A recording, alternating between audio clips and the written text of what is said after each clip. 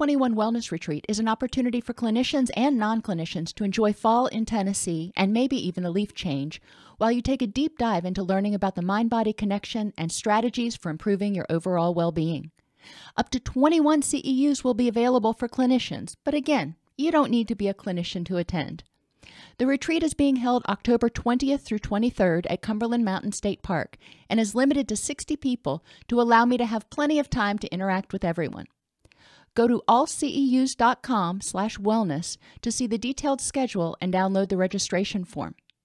I look forward to seeing you. To welcome everybody to today's presentation on mental health and the elderly, 12 key points. I'm your host, Dr. Dawn-Elise Snipes.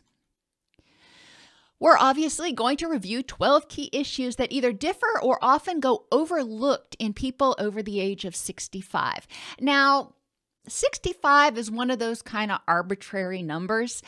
We can start seeing some dementia conditions as early as the mid-40s for some people. We can also see some cognitive decline and some other issues in people who are younger, who have kidney and or liver dysfunction. So we don't want to just limit it to 65. But that's your general rule that people often use when they cross over and they start calling it geriatric care.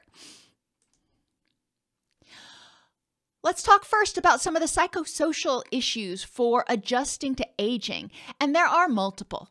You have your existential issues. People, as they age, they get to a certain place and they start looking back over their life, and they either look back over their life and they're like, yeah, you know, this has been quite a ride. I've enjoyed it. I've done the things that I wanted to do. Or they look back with despair and regret. So obviously the first one, great. If they're struggling with despair and regret, we need to help them explore how to deal with those things. You know, they can't go back through high school again or relive their 20s. That's done. However, what can they do to make the most of the time that they have left to create a rich and meaningful life? Also, when they're looking back, yes, they may not have done the things that they thought they, quote, should do or were going to do, but what did they do? What positive contributions did they make? So encourage them to embrace the dialectics. The both and. You know, I didn't accomplish some things, but I did accomplish others that I had no anticipation of doing. As we get older, we lose physical functioning.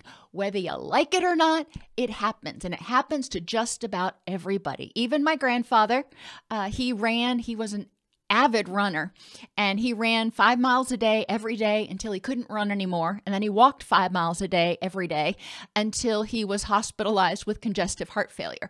So he kind of pushed it up to the end, but he did have to recognize at a certain point that he couldn't run anymore. His joints weren't taking it anymore, and that was very frustrating for him. And I think a lot of us have experienced the same thing. Once you get into your 30s, sometimes healing takes a little bit longer, it feels like. 40s, 50s, you see different changes. And part of that is just the body taking longer to repair itself. You know, think of your body like a machine or like a car. You know, as parts start to get older, you know, you have to treat them a little bit more gingerly. And that can be exasperating to people. And sometimes we have to help people deal with their grief surrounding that. Their grief, my stepfather, for example, gosh, I think it was about the time he hit his, past the 80 mark, and he played golf every single day. You know, through his retirement. He was an avid golfer. They lived on a golf course. And right after he turned 80, he started having low back problems and problems with his balance. And he was actually sidelined from golfing for a while, which is one of his main sources of stress relief. So not only was he not able to release his normal stress, quote unquote, but he also had this other issue of having to accept that his body was aging and he wasn't able to do things the way he used to do. Now, thankfully, with some physical therapy and everything, he was able to go back and start, playing 9 holes. And I think we've talked about this before. He wasn't able to walk the course anymore with his clubs, but he had to use one of the little golf carts. But he was able to start getting back out there. My grandmother, same sort of thing. She was adamant she was going to live in their house until, she was no longer on this earth. But unfortunately, her physical functioning started to decline. She started becoming more prone to falls and other things. And her hearing, she was always deaf in one ear, and her hearing in the other ear started going.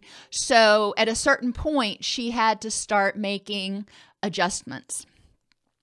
Death of friends. As, even as an adult, most of us have lost some friends. But as you get older, people start seeing more and more of their friends and icons from when they were in their youth passing away. And this can remind them of their existential nature or whatever. It can remind them that they're going to die at some point. And this is something that people have to cope with. Not only do they have to cope with the fact that, okay, it's a reality. I am not going to be on this earth forever. But as their friends pass away, their social circle shrinks. And it's important to encourage them to keep connecting with people and not withdraw because the pain of loss is too great. So there are a lot of issues around death of friends. But there's also, as I mentioned, some issues surrounding deaths of icons. My stepfather, I'll use him a lot because he's an older gentleman now. He's almost 90, and he was in journalism for his entire career. So he worked with Tom Brokaw. He worked with I can't even call their names right now, but those famous newscasters from the 50s and 60s he worked with. And as people pass on, he's like seeing the changes, and he's recognizing that the people that he worked with are gone. The life that he knew, journalism as he knew it, was gone. So there are a lot of changes. And there's also changes in social relationships, changes in not partly because of loss. You may not be able to engage with others that have either had to move away, or they have developed some sort of cognitive dysfunction, so they don't recognize you. But there's also changes in what people do because their bodies are changing. Their interests may be changing. They may not be able to stay out until 2, 3 in the morning doing the party scene anymore. They're going to change into doing potentially different things. Now, this isn't always the case. One woman I work with who runs one of the animal rescues, she is almost 80 now, and she is an avid cyclist. I mean, you would think she was, just looking at her, you would think she was in her early 60s at most, because she is spry as all get out. And the things that she always enjoyed doing, she's still able to do, but to a lesser intensity, to a lesser degree. She's not going on 100-mile bike rides now. She's going on shorter excursions. Frequent mental distress, or FMD. Yes, it's actually a syndrome, if you will. It's not in the DSM, but it's something that is recognized by people who work with an older population. Frequent mental distress may interfere with major life activities such as eating well, maintaining a household, working, or sustaining personal relationships. Older adults with FMD were more likely to engage in behaviors that contribute to poor health, such as smoking, sedentariness, and eating a diet that is not super healthy, very few fruits and vegetables. Let's think about this.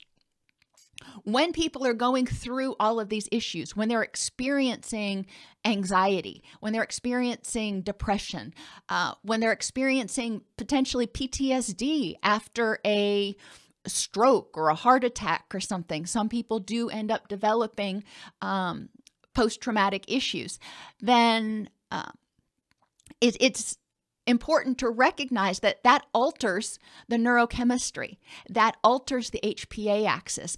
Distress, anxiety, anger, depression tends to contribute to inflammation. Inflammation tends to contribute to more distress, especially depression. And it can contribute to cognitive decline and reduced energy. So people who are experiencing distress are often experiencing not only cognitive things, their thoughts, their feeling helpless and hopeless, perceptions, lots of things going on with that, but they are also having the physiological issues that result from that HPA axis activation. So it's important to recognize the stressors that impact people who are older. You may think, well, they're older, they're retired, what do they have to stress about? Well, a lot. There actually is a lot. So it's important to take a step back and be sensitive and empathetic. Mood issues are not, bold underscore, I should have italicized it too. Mood issues are not a consequence of normal aging. Expecting somebody to become depressed as they get older is not realistic, should not be expected. People will go through episodes of depression and grief when they lose people or things change, like everybody else. However, clinical depression, generalized anxiety, PTSD, these are not things that we should expect are a direct consequence of aging. What can cause them? Well, depression can be caused situationally by grief, or by life transitions, when people have to go from independent living to assisted living, for example, when they have a significant other pass away. There are a lot of situations that can contribute to depression and grief. Okay, so we want to be cognizant of those things. And we talked about some of those on the last slide. Vascularly, there's a bidirectional association between depression and cardiovascular disease. If you remember from the blood pressure presentation last week, 45% of Americans have hypertension. So 45% of Americans are at risk for cardiovascular disease and problems with oxygenation and increased inflammation in the body. We see with high blood pressure, we often see increased inflammation. With depression, we see increased inflammation. With depression tends to worsen cardiovascular disease and blood pressure issues, and blood pressure issues and cardiovascular disease worsen depression.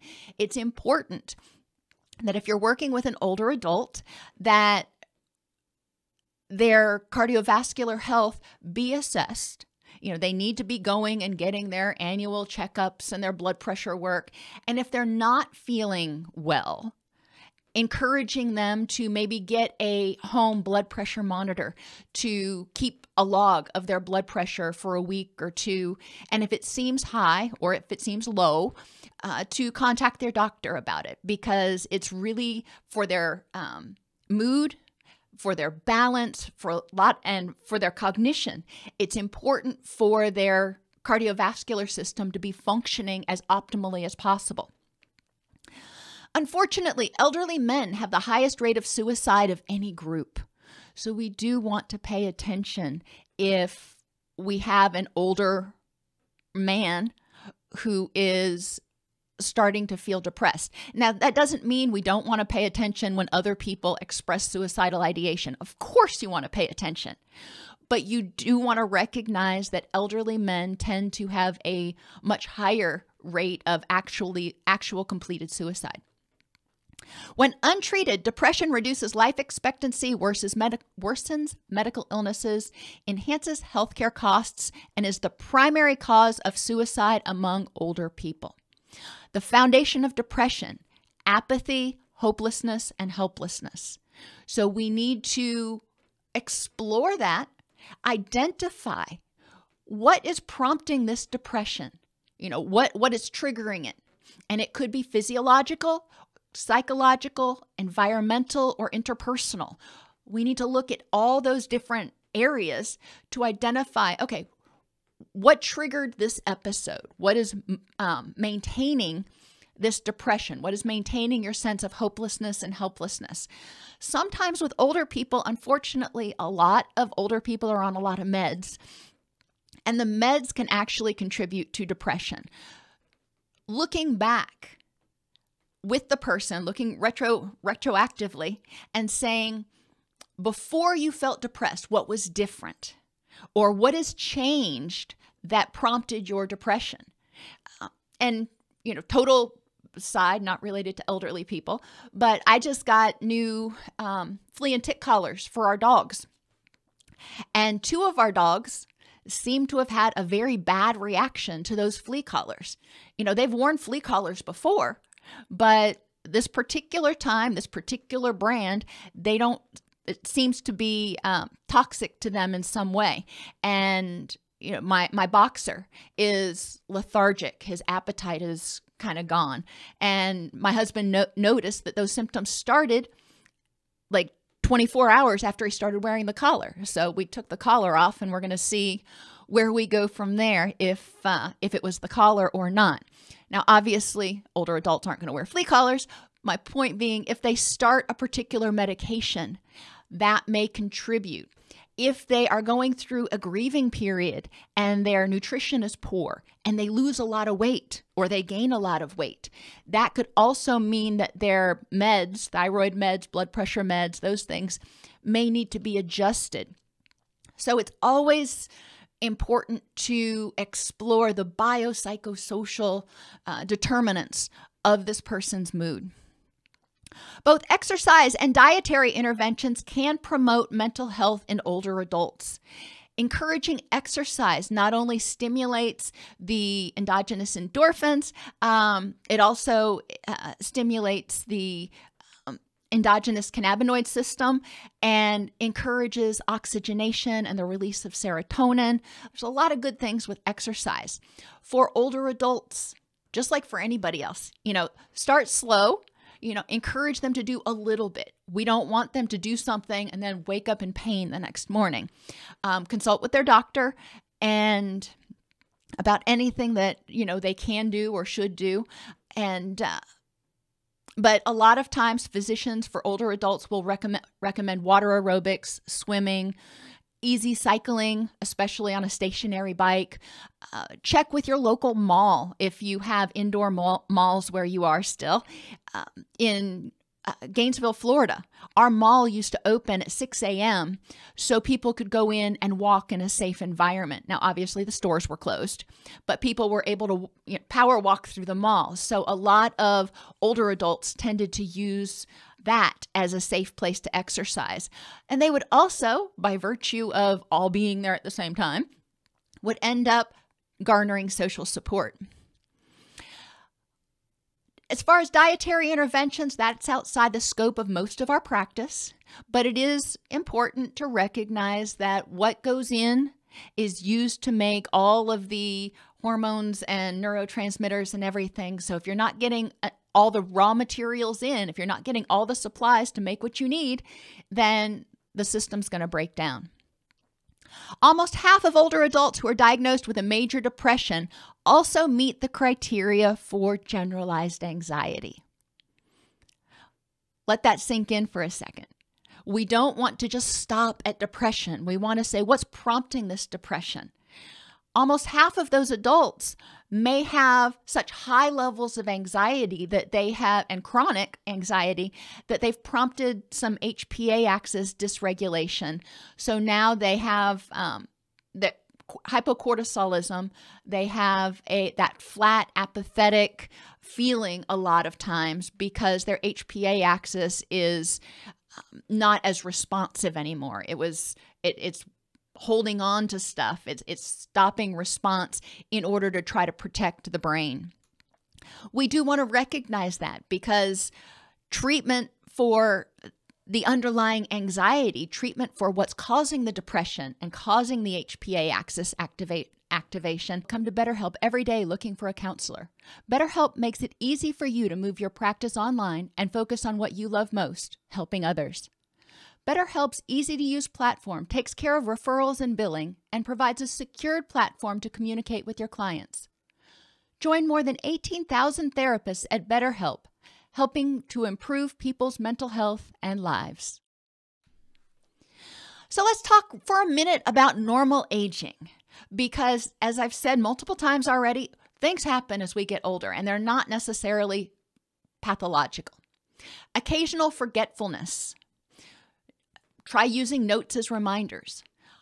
As we get older, sometimes it takes longer to process. Now, I'm not talking a minute, 2 minutes, but it takes us a little bit longer to hear and process information. That's just a fact of life. Now, people who remain engaged and play games or play music and do things that keep their brain working, that processing stays a little bit faster. People who are isolated, who sit at home by themselves, watch TV all day, their cognitive processing slows a lot more quickly. It may take increased time for complex tasks because everything just goes a little bit slower.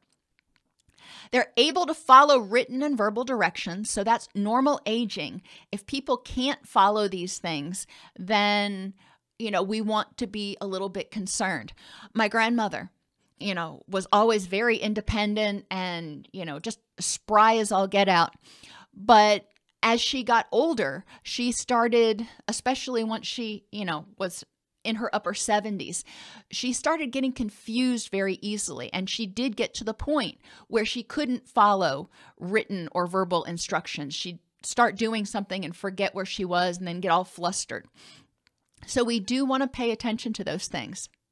It takes longer to learn new information as we age. Give people time because they're processing a little bit more slowly, which is another issue. If you have groups, for example, when I used to work in residential, we would have groups that were very heterogeneous, and we would have 20-year-olds and we would have 70-year-olds in group. And at that point, I didn't recognize the need, the cognitive processing speed differences.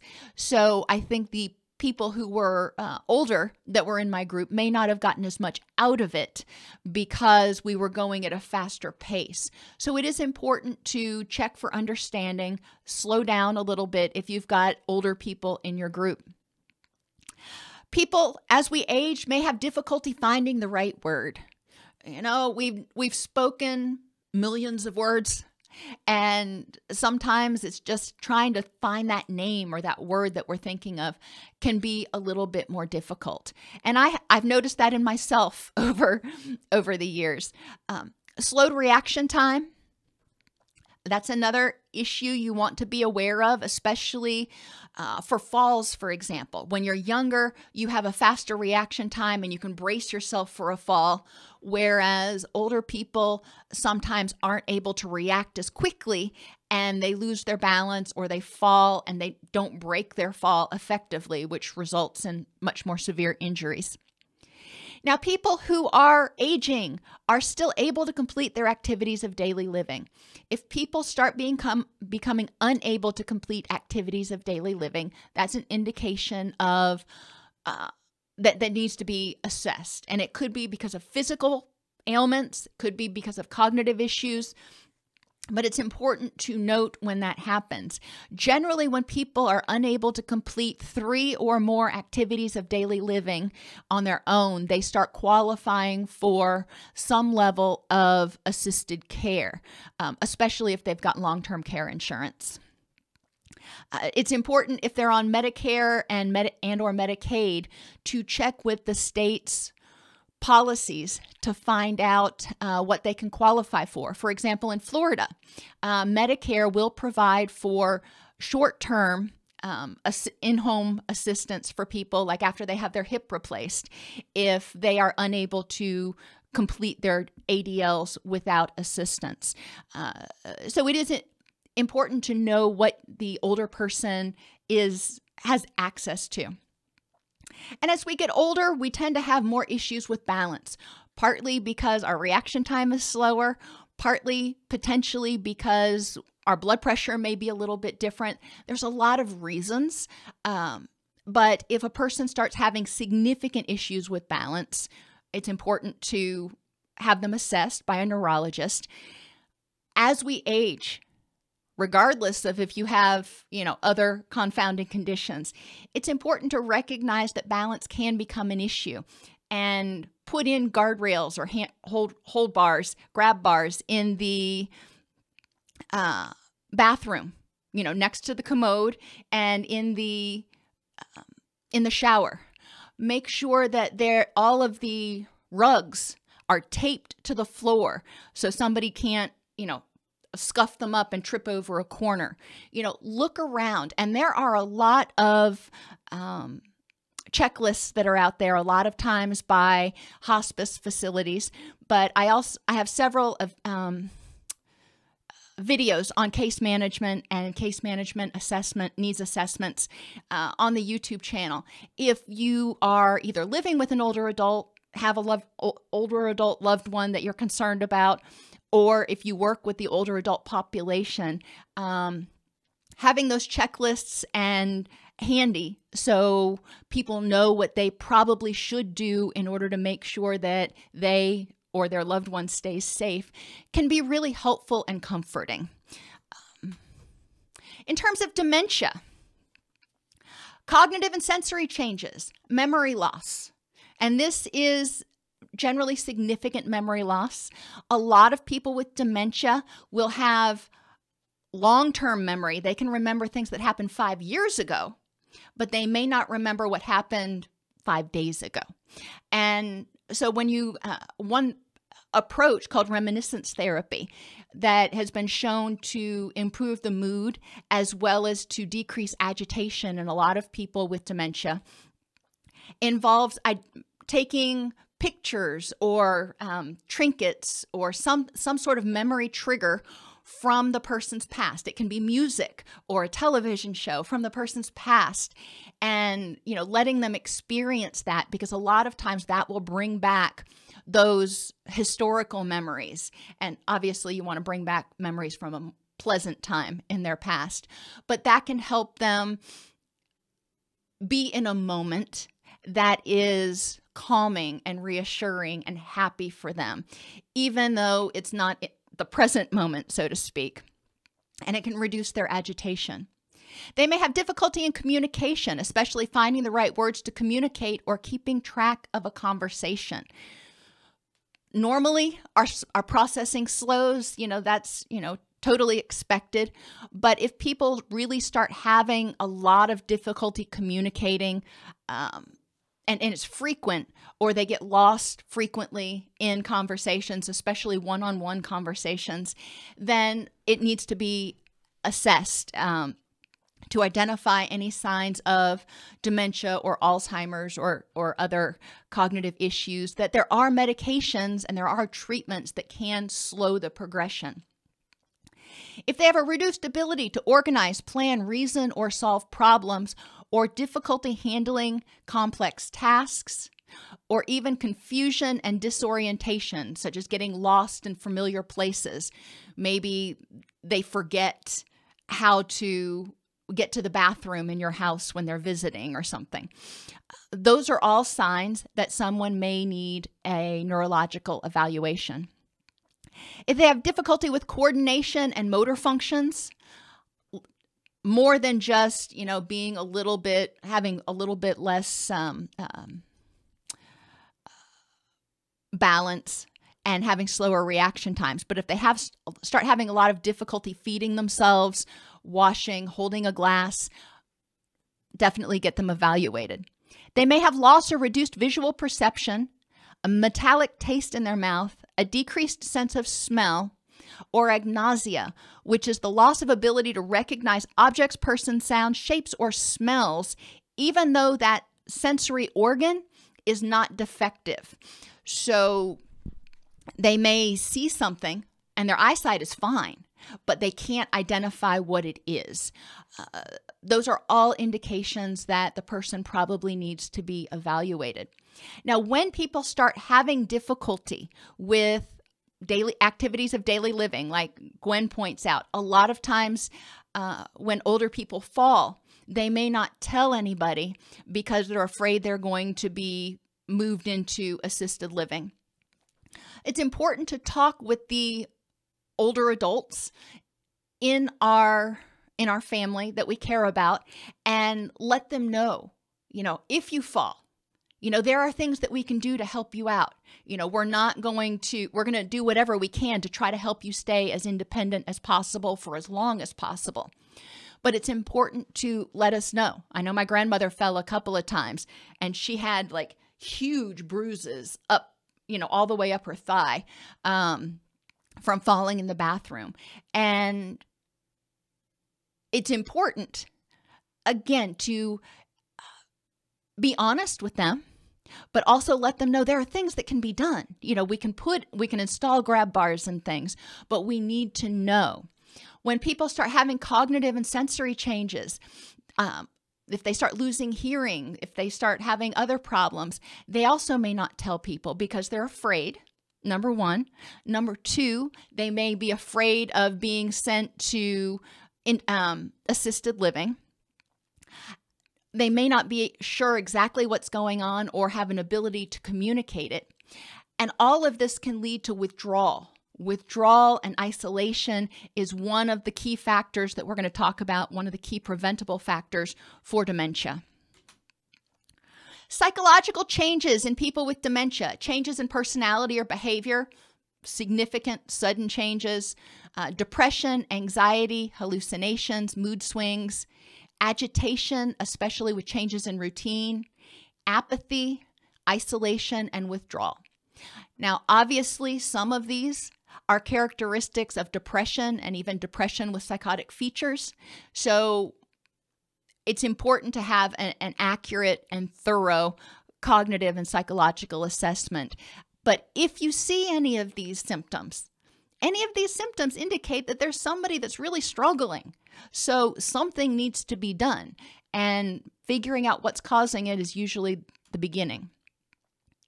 Authors estimate that as much as 35% of dementia cases could be prevented by targeting 10 modifiable risk factors. Wow, 35%. So what are they?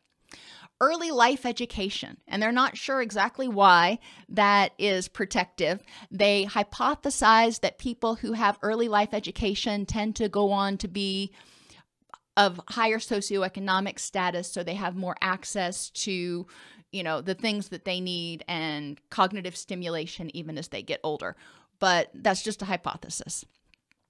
Midlife hypertension contributes to the development of vascular problems, which can lead to stroke and the development of vascular dementia.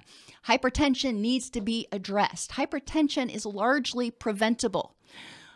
There's, physiological factors, cholesterol and all that stuff that can contribute to poor cardiovascular health, but there's also psychological factors, stress management, coping skills, anger, all that stuff.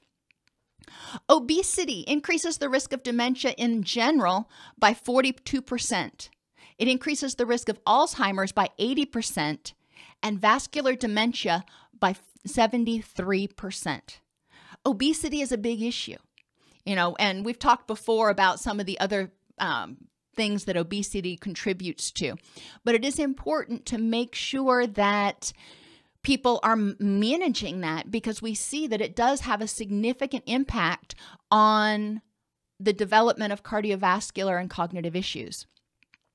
Diabetes can contribute to the development of dementia through causing systemic inflammation and through instability of blood sugar, as well as secondary consequences of diabetes like liver and kidney dysfunction that can contribute to cognitive dysfunction. Managing diabetes, really important. Hearing loss. When people don't hear as well, they get frustrated in conversations and may not engage with others as much. When they start withdrawing, they don't have that cognitive stimulation of being around others. And they also tend to feel more depressed, hopeless, helpless, isolated, which contributes to systemic inflammation and cognitive problems. Old age smoking. I thought that was interesting. It's not all smoking, but smoking in old age, so smoking when they're older, can contribute to dementia. Depression can contribute to the development of dementia and vice versa. Hypercortisolism, when people are when they have high levels of anxiety, high levels of cortisol create a neurotoxic environment and an inflammatory environment in the brain that's been associated with the development of dementia. And since a lot of people have concurrent anxiety and depression, we want to look for that. Physical inactivity reduces the oxygenation in the blood, reduces circulation. That can contribute to dementia. And social isolation, and finally, traumatic brain injury from falls. As people get older, they tend to have more difficulty with balance. They have slower reaction times. If they fall, they hit their head. It can cause swelling, concussions, and other issues that can contribute to the development of dementia. So interventions: encourage medically supervised physical activity, maintenance of their treatment plan to control their blood pressure, not smoking, social engagement, depression prevention and intervention. Now, that's a broad category there, and that will differ for different people. And it's important to explore some of those things. And there are going to be periods of grief and depression, potentially around life transitions. For example, when somebody goes into assisted living, when their spouse of 30 years dies, when, fill in the blank. So there are going to be episodes of depression. Technically, according to the DSM, they'd probably be more diagnosable as adjustment disorder because a lot of these episodes of depression are due to an acute stressor. However, they're depressed. They're feeling depressed. That's really what we want to take home from this. And diabetes management.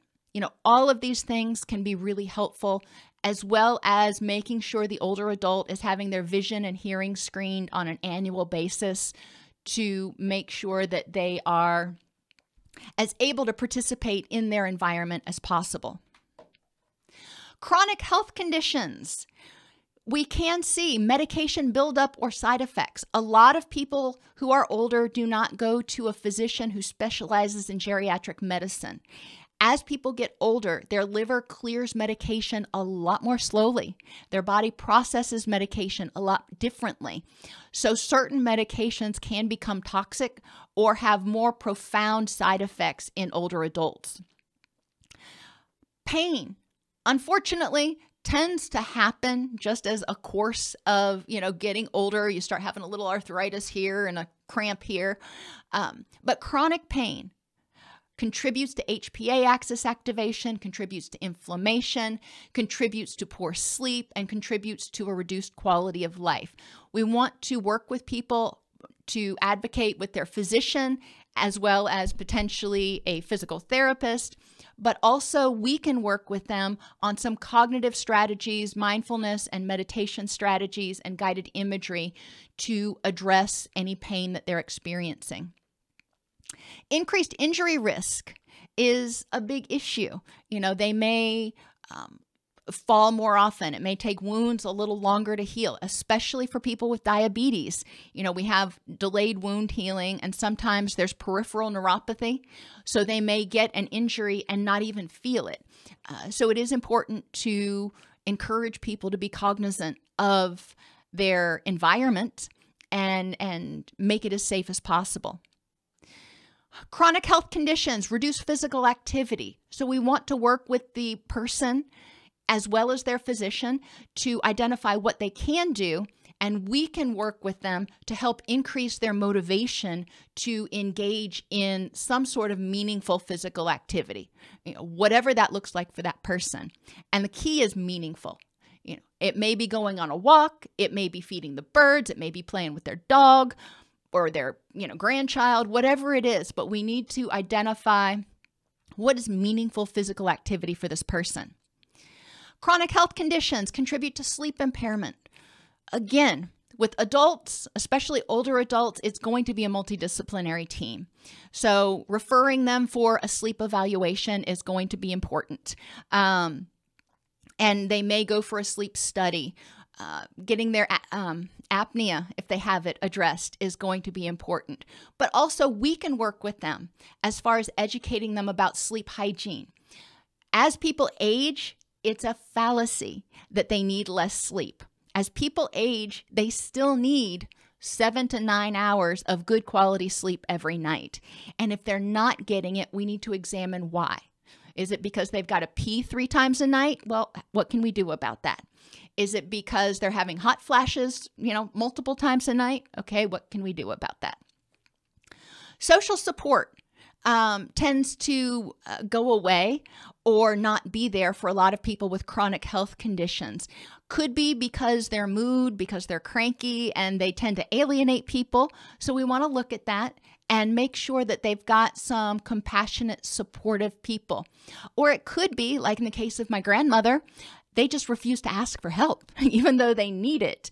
And they tend to be more withdrawn. If people start withdrawing, we want to examine, what is that behavior saying?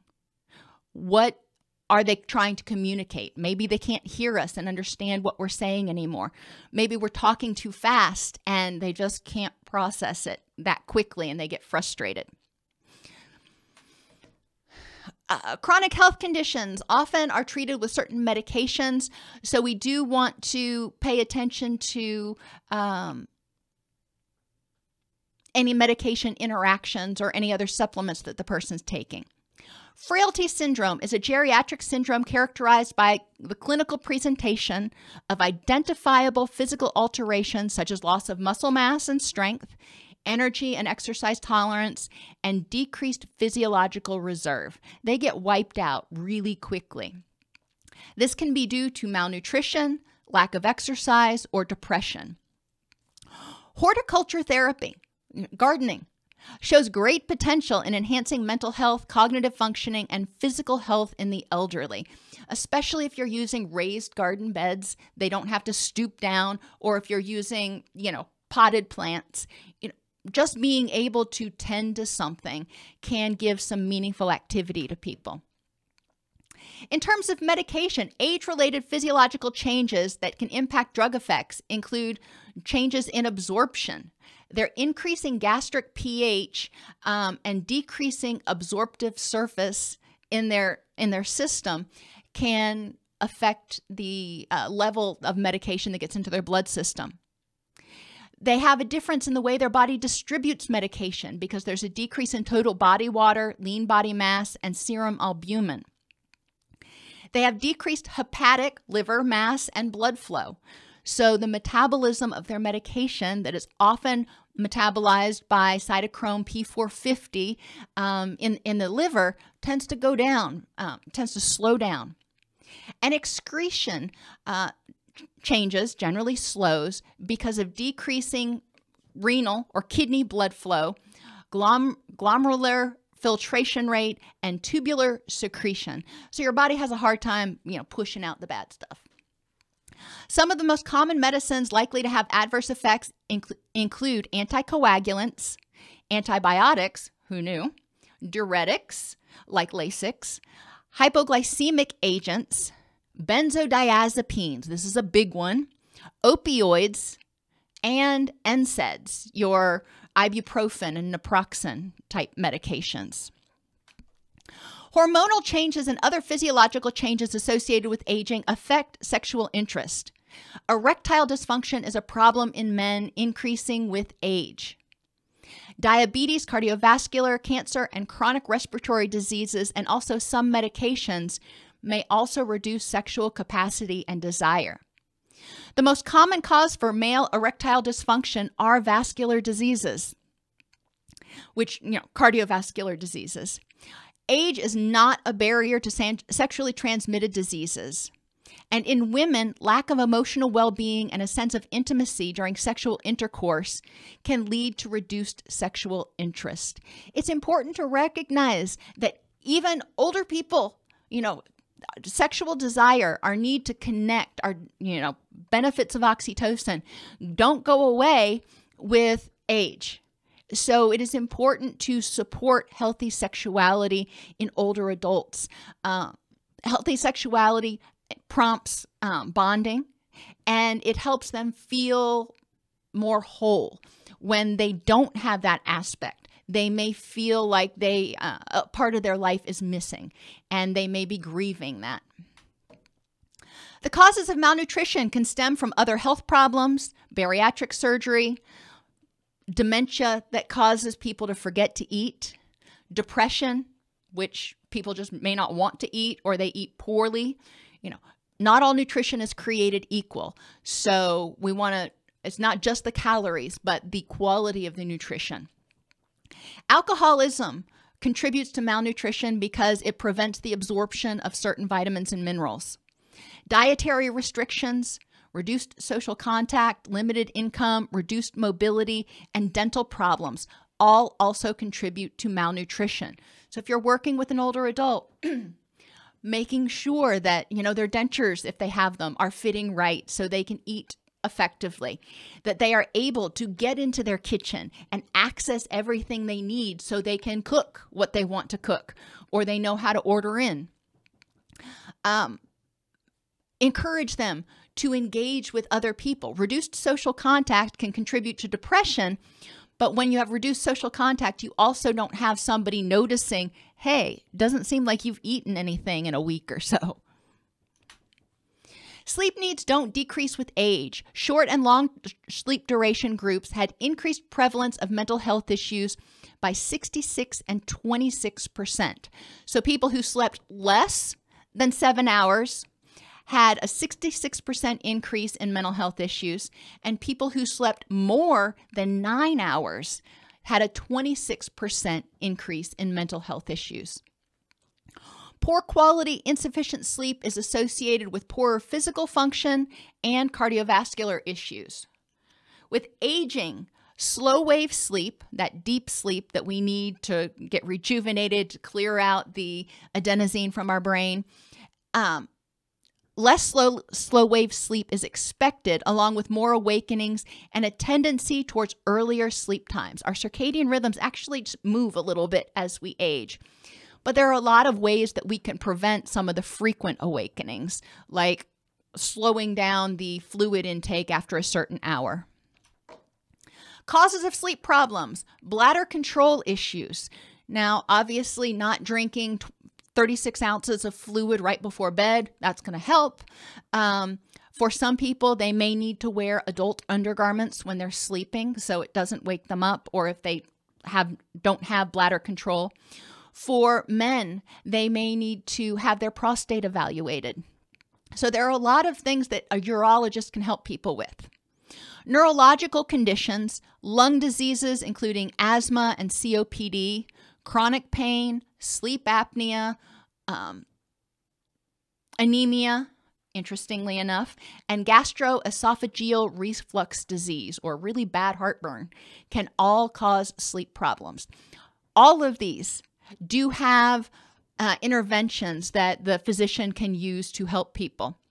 It may not solve it completely, but there are a lot of interventions that can make life a lot better.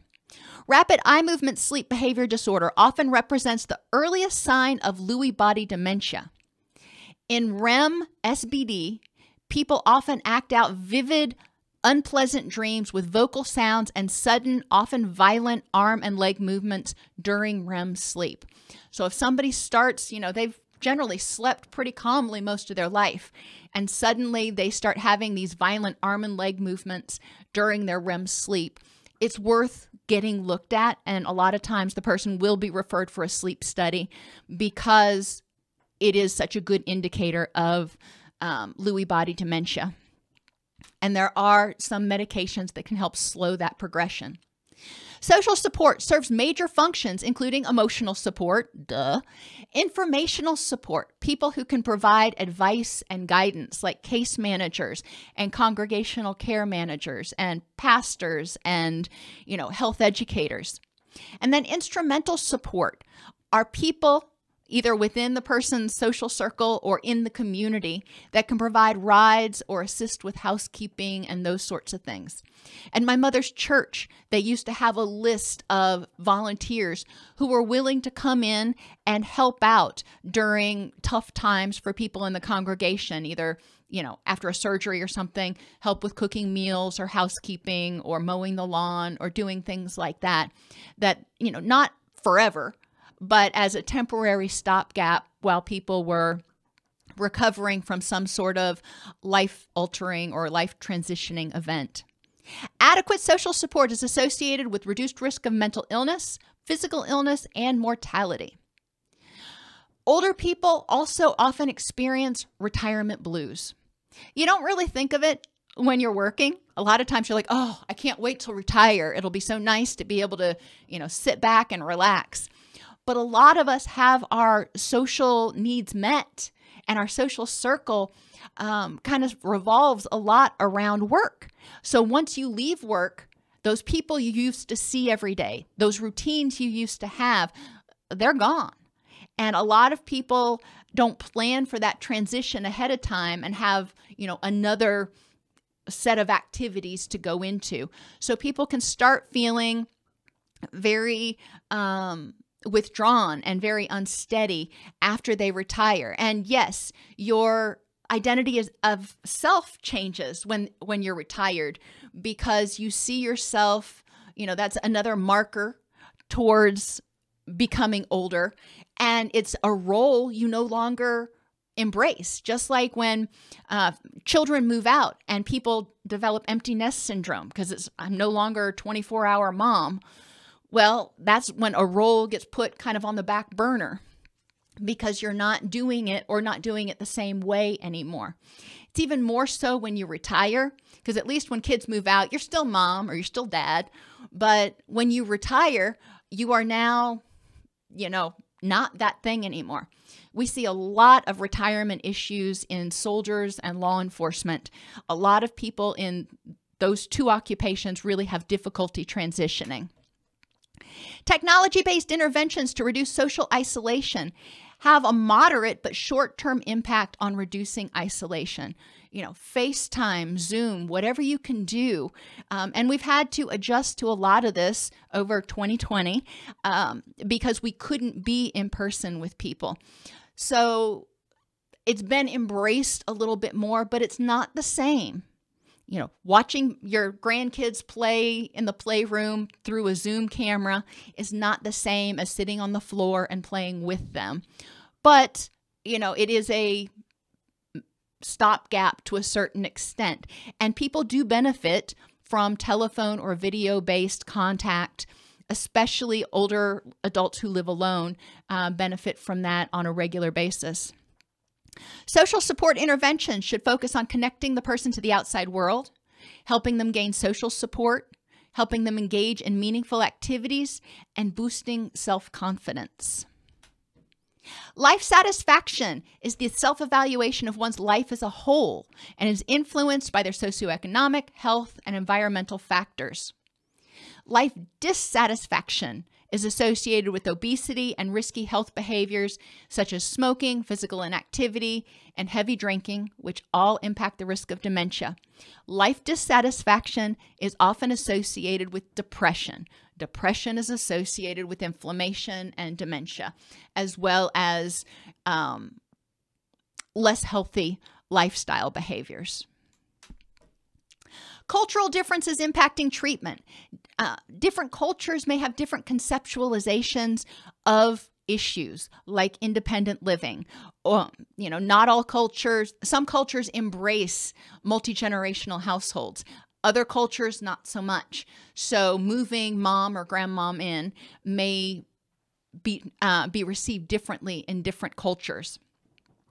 They may have different ideas of appropriate interventions, whether it is spiritual, medicinal, environmental. There are a lot of different avenues. So it's important to ask the person, what is your perception of the problem?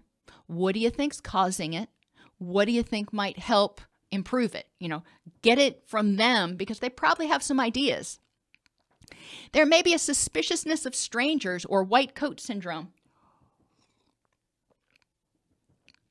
And suspiciousness of strangers, you got to keep yourself safe. When people are older, they often feel more vulnerable, and unfortunately for good reason.